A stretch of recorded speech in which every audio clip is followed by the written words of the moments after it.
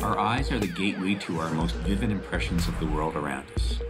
Light passes through the cornea and lens and is detected by light-sensitive cells called photoreceptors in the retina.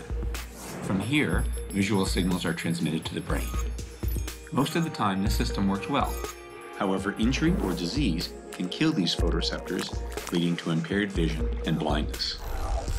During embryonic development, retinal stem cells produce all of the different cells in the retina.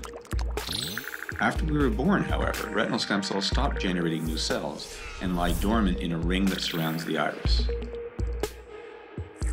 Although retinal stem cells do not regenerate cells lost to injury or disease, they are able to create new photoreceptors when grown in plastic dishes in the lab.